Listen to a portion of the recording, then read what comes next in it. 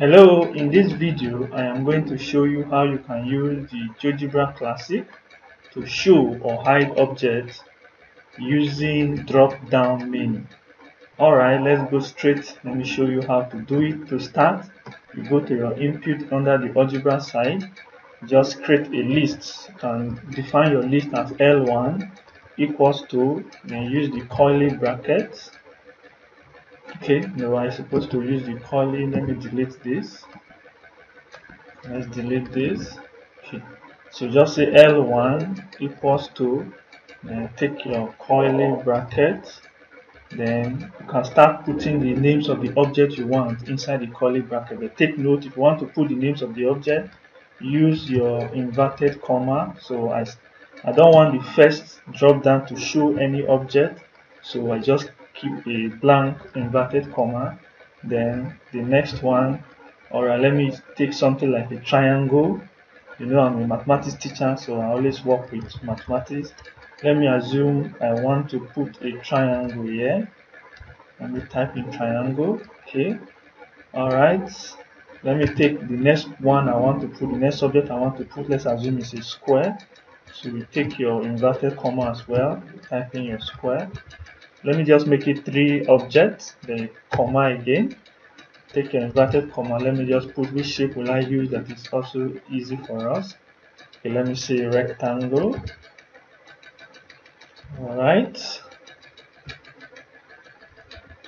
Okay, so let's take for example triangle, square and rectangle. I want to show them in this place using a drop down menu. So after creating a list, leave the first inverted comma blank, then use inverted comma for the remaining 3 objects you want to appear. Then just tap the enter button, so you have it. Then come and click here. You see these 3 dots, click on these 3 dots.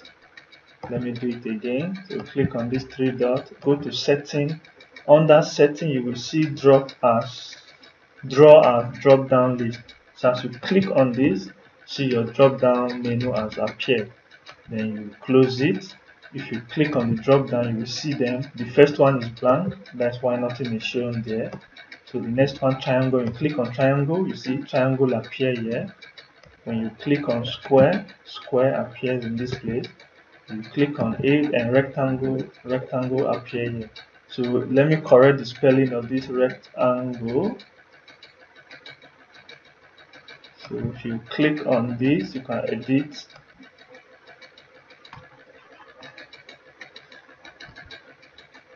Okay, something, and you just click on enter. See it. Okay, let's move on now. So now I need to give a name to my drop down. So to do that, come to this place again, click on these 3 dots, go to setting. You will see under this drop down, when I click under caption, let's give a name. Let's assume what I want to do here is maybe area of these 3 objects I have here. Let me see, the caption I want to appear is area. Let's say area of, let's say plane shapes. Let's say this is the name I want. So area of plane shape, that's what I want to label this drop down menu. So as you put it on the caption, just click your enter. You see it has come in there. So that is that. So you have done that. You can, if you want to move it around the screen, just right click on it, then move about. Make sure you right click to move it around the screen anywhere you want to put it on the screen. So let me just leave it somewhere here.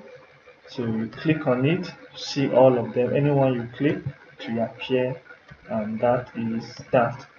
Alright, now how do I start calling them forth with the various shapes I want? Now let me show you something.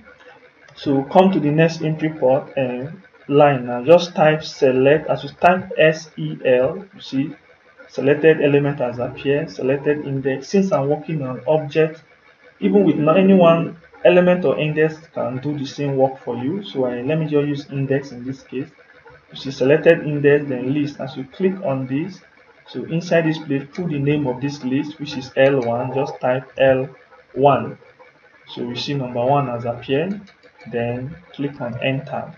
So the selected index is defined as A. So take note of this. This A is very important, and it's showing 1 here because I'm in the first empty space. If I click on triangle, see 2 will appear because triangle is the second one. If I click on rectangle, 3 will appear there.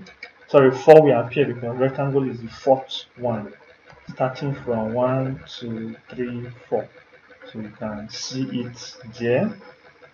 If I click on square, 3 will appear. Alright, so let's click on this. So now let me draw the shapes I want. So I start with a triangle. Just get your polygon. Just draw your 3-side triangle. So that is that. So let's keep it. So just like that. You can import any shape of your choice. This is Geogebra Classic. You can do anything you want. So this is my triangle, just like that. You can import any shape as I said. So these are the 3 points of the triangle. Alright, so if I want to put in the formulas, you can go to your text. If I want to type in the area of this, just go and say A equals to, you can go to advanced. Under latex formula you see fractions. Then under A you remove A and put your 1. Then remove B and put your 2 there. So this is 1/2. Then base, just say B, then go to this symbol, you get your time there, B times H. So I've done that. So this is for the triangle. So let's remove this, let's undo this. It's okay, I don't want this. Let me cancel this. So if I want to make the text look larger, just click on it, come to this place, increase the font maybe to large, and make it bold, just like that. And this is the triangle. Alright, so what next? So let me create in the other ones, that is the square and the rectangle.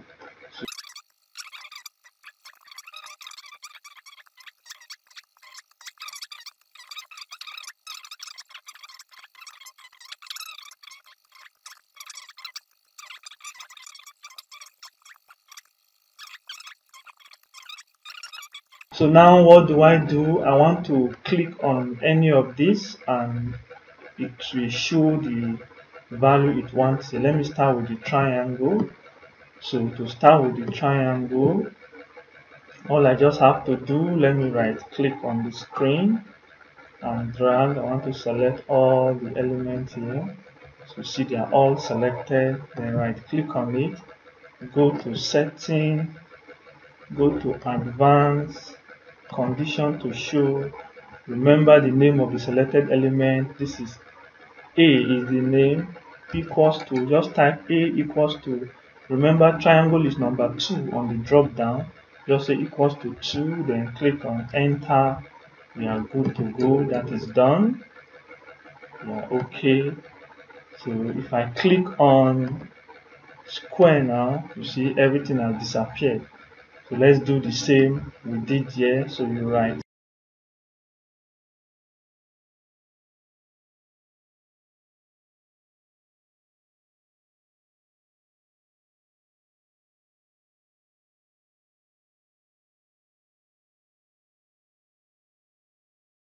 So this is this. So if I want to position, let me position them on one place on the screen. So I want everything to be here. So this is triangle. So click on square. See square will appear. Let me copy all of them and move them up. I want all of them to be somewhere here. Just move with your.